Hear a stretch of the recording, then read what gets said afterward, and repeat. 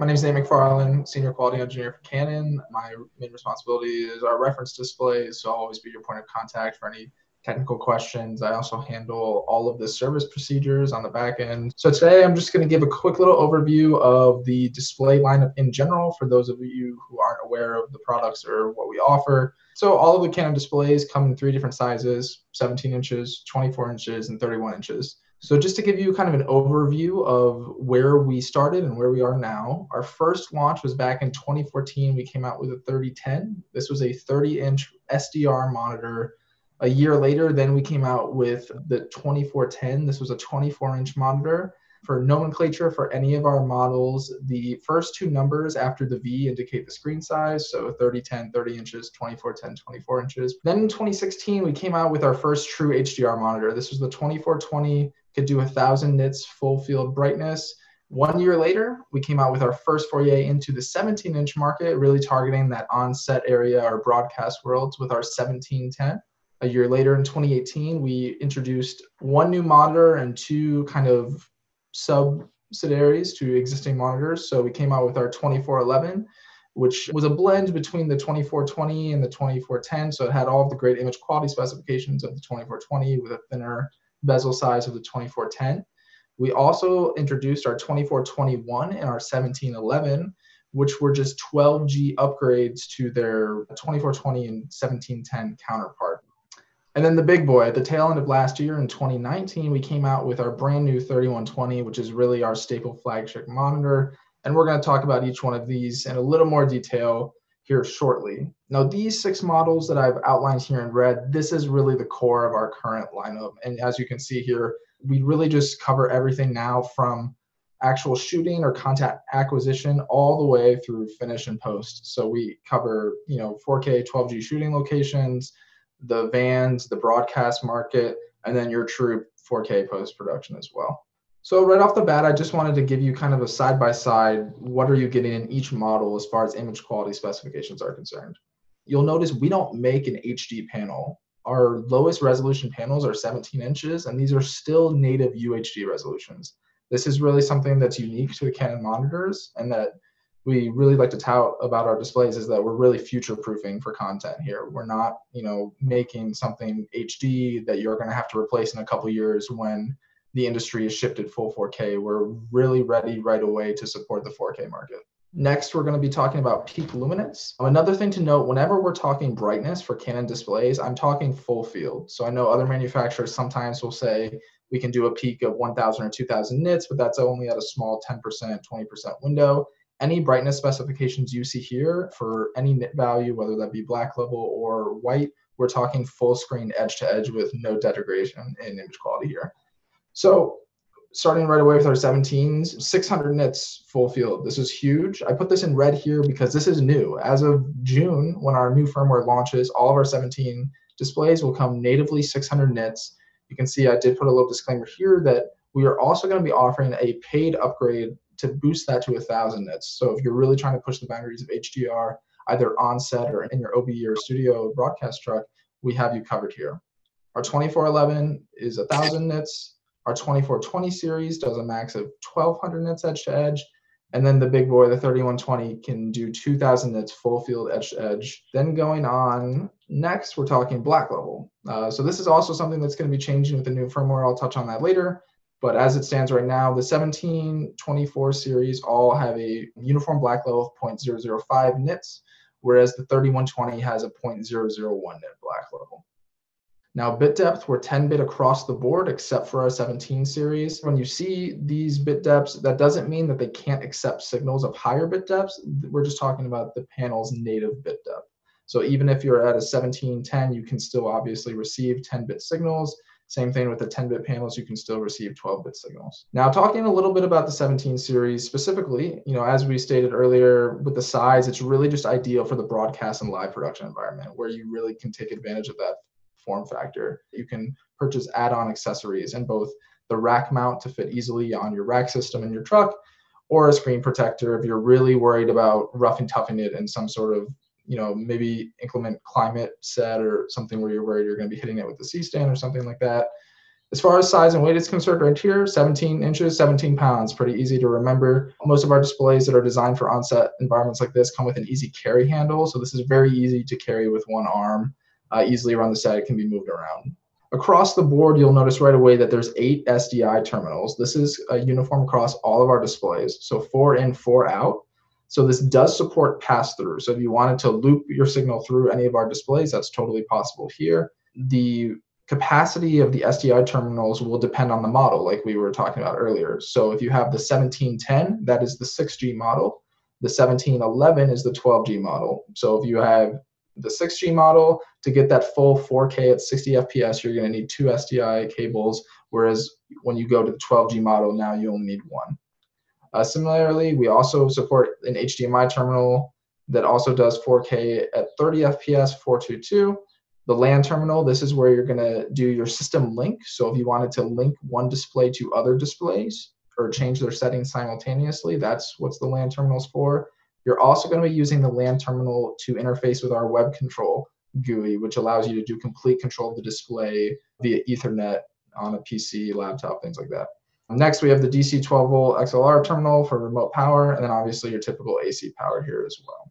17 also comes included with a tally light system. This is much more focused on the broadcast market, but just something to keep in mind. It will match the color scheme of your cameras as well. And then we put this in here just for reference because we'd like to show clients this is kind of a typical array, more for the broadcast environment as well, but this is a typical array of our displays that you would see in a truck or a studio environment that's really meant to handle multiple feeds at one time. But it's also great for editorial work as well. If maybe you're working in a smaller studio or you don't have as much desk space or your room is a little smaller, things like that. It's been really popular for editorial work as well. Same with color. You can definitely color with a 2411 because it's now pushing up to that 1000 nits. Flipping the display around, just like the 17, you'll notice that not a lot has changed back here. Really, the only major differences are you've swapped the 12-volt XLR terminal for a 24-volt, and that the SDIs on the 2411 are all 12G. So we don't have kind of a lower tiered model for the 2411 like we do here. It's just 12G, so you're going to get that 4K 60 FPS with just one cable. Speaking of the weight, you'll see the same size. You're going up a factor of about 10 pounds here. So you went from 17 to 26 pounds, still very easy to one hand around a set. So very mobile as well, just like the 17 series. Now the 2411 has a boost mode. You're not really expanding that dynamic range. You're kind of taking the full range and pushing it up on a nit scale. So you can see here, typically the 2411 is natively 600 nits with that 0.005 black, but when you enable that boost function, you're pushing up your whites, so you're now able to see all of that highlight detail, but your blacks will suffer. And when that boost mode is turned on, you go from a 0.005 nit black to a 1 nit black. And then obviously when you're stepping up from the 17 series to the 24 higher series, you're getting a 10-bit instead of an 8-bit panel. Talking about the 3120, like I said, this is our brand new flagship display here. So this is engineered specifically for post-production in mind, HDR post-production. So we completely redid the backlight system for the 3120. So we did kind of 3 big changes. One, we added more physical LEDs to the panel. We also swapped from RGB LEDs to white LEDs, and that's what allowed us to really push the boundary for peak luminance. So that those white LEDs are brighter and they enable that 2000 nit edge to edge. And then the third thing we've done is we've completely remastered our image quality local dimming algorithms. So that will allow you to really reduce halation in between stark contrast areas, things like that. This newly redesigned backlight system in conjunction with that local dimming algorithm enables this 0.001 to 2000 nit, which gives you that 2 million to 1 contrast ratio. And then kind of the big seller for the 3120 that we've been telling people is that the 3120 exceeds the requirements for Dolby Vision certified facilities. So when you want Dolby to come certify your post facility to do Dolby Vision work, they test your facility and your display specifically on these kind of 9 criteria here. So you can see the results from the 3120. They have a minimum specified pass level and a preferred specified pass level. And something that we're really proud of with the 3120 is that we've passed preferred in every single test criteria. You can know that going forward, you're going to be covered in your Dolby Vision work here. Now, just talking general color and grayscale reproduction on all of our displays. All of our displays across the board support all of the standard color spaces, SDR and HDR alike. So your 709s, your 1886s, P3 2020 ACES. Same thing with gamma curves. We have your typical powers supported for 22, 26, 24, things like that. Same thing with your HDRs, HLG, PQ. We have Canon log if you're shooting on Canon cameras. We have S log if you're shooting on Sony cameras. We also support user LUT input, so if you wanted to build your own gamma curves, no problem there. And then we're also compatible with pretty much every variety of color format out there right now. So RGB, YCBCR, XYZ, ITCCP, we have it all here. Now we wanted to quickly touch on 12G SDI support because this is a game changer for a lot of people for a lot of reasons. So obviously, when you're dealing with 12G SDI in and outs, you can get one cable has 4K 422 60 FPS, which is huge. And this allows us to actually do quad view of these 4K different signals. So you can obviously do your typical full view 4K signal, but then also you could do a quad view. And the interesting thing about our quad view here is that you could put different image quality settings or user settings on each quadrant. So say I had 4 different images and I had 4 different LUTs. I can easily put 4 different LUTs. Or I have the same image and I wanted to, A/B a different LUT on each. It's very easy to do via this SDI. When you have 4 12G SDI inputs in the back of your display can now actually enable the viewing of 8K content. The panels themselves are native 4K resolution, so you're going to be looking at a down-resed 8K image, but you'll still have a panel that's able to play back an 8K image, which is rare. The thing we're most proud of in all of our displays across the board is our award-winning HDR toolkit. So we really designed these tools to help remove ambiguity in HDR imagery. So we just want to make your life easier as user operators on our displays. So we have things like scalable waveform, vector scopes, histograms, pixel value checking, false color, web tools, the list goes on and on. Another thing we're really proud of, we just launched the color calibration service. So when we were looking at the display market, we were talking to a lot of our friends in the industry, and there was this very clear message of when you're dealing with these high-end reference monitors, there's not really a clear entity that's supporting calibration for these guys. The calibration typically has been more so in like the home theatrical space, but no one's really grabbed on to the game of calibrating these high-end reference monitors. So after looking at what the industry was saying and some of our friends were saying, we thought, why don't we just go ahead and offer our own calibration service? So this is something that was launched at the tail end of last year. And the great thing about our calibration service is that it's not just limited to Canon displays, but we'll actually calibrate any display you have.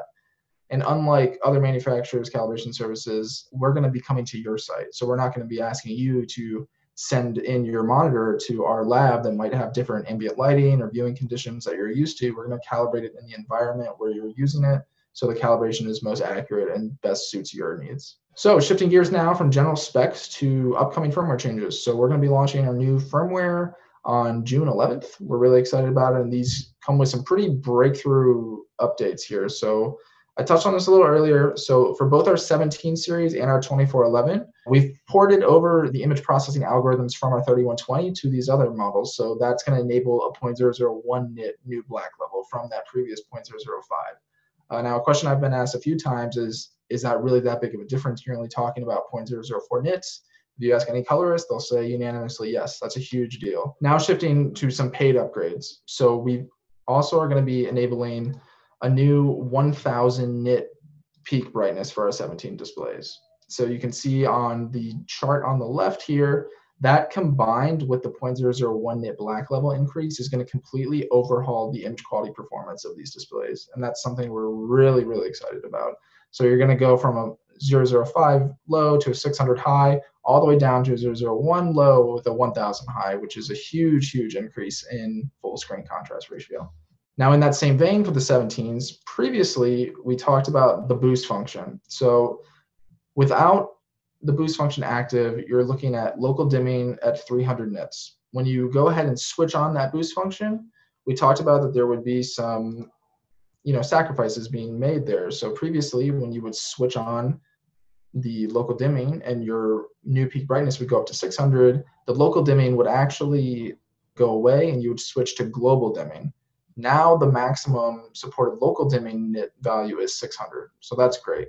If you do go ahead and boost to 1000, when you're at 600 or above, you're still going to be looking at global dimming, but you still get the benefit of having that local dimming algorithm active for 600 and below, which is really great. Now switching gears to more feature-oriented changes. Now you can just take cube LUTs and put them directly in. So there's no need to interface with the LUT converter tool anymore. This is a change that's been requested readily over the past year or so. So we're really happy to finally bring this to market. We've also updated our Cinema EOS link function here so that now when you're interfacing with our Canon cinema cameras, your color range settings will be automatically changed.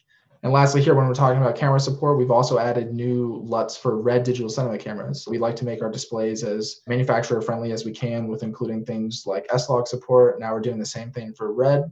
So we can go right from video signals captured with the red cameras to traditional SDR and HDR gamma curves and color spaces. One of our most popular features was our pixel value checker, and that would just put a crosshair on the screen. You can move around anywhere and it will give you the RGB code value and the peak lumens of that current pixel. We've now added a chromaticity diagram on-off toggle. So not only will you get those mathematical numerical representations, but now it'll actually go ahead and plot the XY coordinate of that specific pixel directly on the chromaticity diagram. This is really going to be useful for people that are trying to confirm color space conformance. So if you wanted to see, hey, where am I in relation to 709 or 2020 or P3? This is a great little quick, easy tool. Flip it on, take a look, flip it off, you're done. It's really great for reference in that sense. We've also expanded our area markers. So we've now added the ability to simultaneously display more area markers. So if you wanted to add things like logo, title safe, one thing we've been seeing more of now is flipping the common 16:9 ratio to 9:16 to support things like cell phone or social media content. You can now do all of this simultaneously. And then one last thing here is we've added a new error history export. This is more geared toward broadcast environments where you're having these in an array or a bigger system that's integrated together. The ability to quickly see your signal errors or your power errors and identify that really helps to speed up troubleshooting. You can easily identify, is it a cable issue? Is it a display issue? What's going on here? So we've also added a new luminance comparison mode to the 3120. So previously, if you wanted to look at a 2000 nit pass and a 1000 nit pass, you would have to kind of pre-program two different user profiles to do this. Now you can just go ahead and same screen it. So just like you can A/B HDR versus SDR, you can now do that for specific luminances as well on the 3120, specifically 1000 and 2000. So that's a really good kind of A/B system. A lot of people will ask things like, what am I actually getting with that extra 1000 nits? And as we continue to push higher and higher and display technology continues to evolve, I think having tools like this where you can really see the fine details of what you're actually getting with those added nit values is really, really powerful. And then last thing here, we've just updated and made some improvements to our existing web tools. So most of these are just quality of life tweaks, whereas you can control the functions easier, you can input changes easier, but nevertheless important. And I will say with our web tool, we're very open to developers, designing their own GUIs around it. So if you're ever wanting to design that sort of system, we're more than happy to talk with you about releasing SDKs so you can build your own platform around our existing web tool protocol.